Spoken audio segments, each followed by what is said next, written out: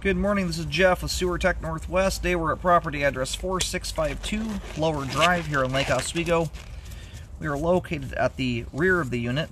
I try to describe everything as if you're standing, in this case, kind of in the parking lot, or just in general as if you're standing out front facing the front of the building or the unit. So, as I understand it in here, these units do all appear to be shared. I don't know if I think they've split them into the left and right halves, so I want to say that only the units on your half of the building are tied into one particular line, but it's hard to say without having access to every unit to run water. Anyhow, we're going to check the overall condition, serviceability of the sanitary sewer line. Water is running. So right out back here, you've kind of got this wall under the power meters. And at the base of that, you've got this clean out. There's another one here in particular that I believe is for the other half of the building. I've already done this with a toilet flush and running water and timed it, listened to it, and this is the particular clean out for your half.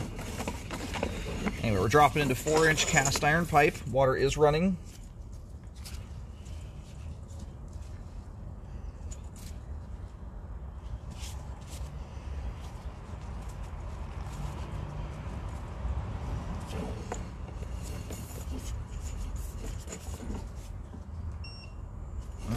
Off we go here. Alright, switching over to ABS pipe immediately upon access. We'll take a look at the start there. My camera kept getting gunked up every time I dropped into it, so let's see if there's something going on. The last unit, it wasn't this building, it's a different building, but had some very, very extensive root intrusion issues. Right now my camera is upside down in case you're wondering why the water's at the top of the screen there.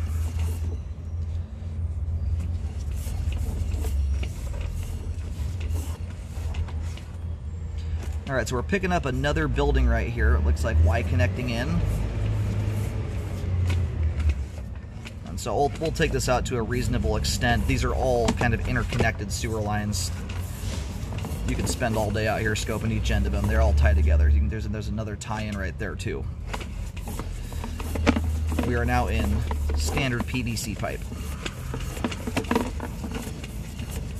So it looks like they have done some level of updating in here, which is nice to see. You should have seen the other unit. The other one was, I probably had 6 or 7 root balls the size of my head in the line. They were just massive.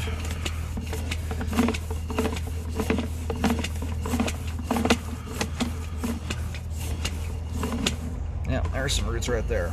So anyway, when you get out here a ways, we're kind of getting into the part of the line here that has not been dealt with yet. This is the good thing is we're getting to where we're 75 feet out.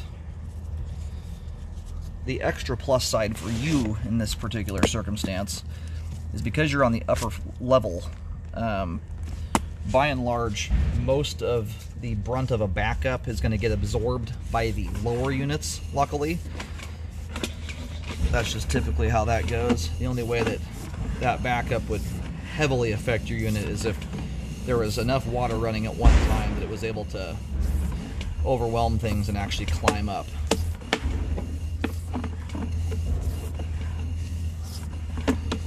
Anyway, 80 feet puts us way on the other side of the courtyard back here.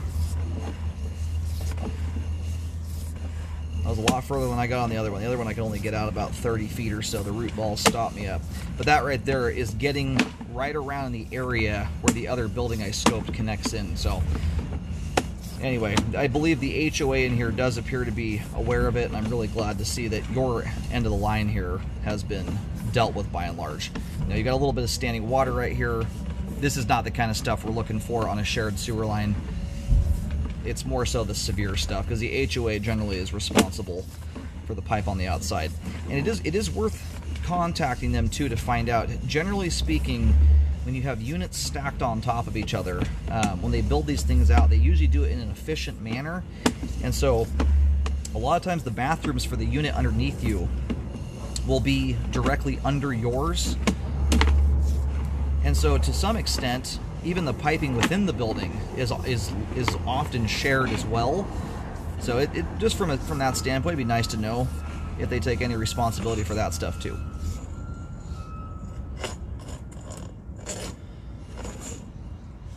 All right, good deal. What I was worried about right here, right when we dropped in, is that you've got a transition from cast iron to ABS right here. There was just some debris sitting there when we dropped in. Transition joints are weaker joints to root intrusions. Anytime you have a new and old piece of pipe meeting each other, those joints are weaker to roots. But everything's all good there. There was just probably a chunk of toilet paper sitting in the base of the line there when I dropped into it.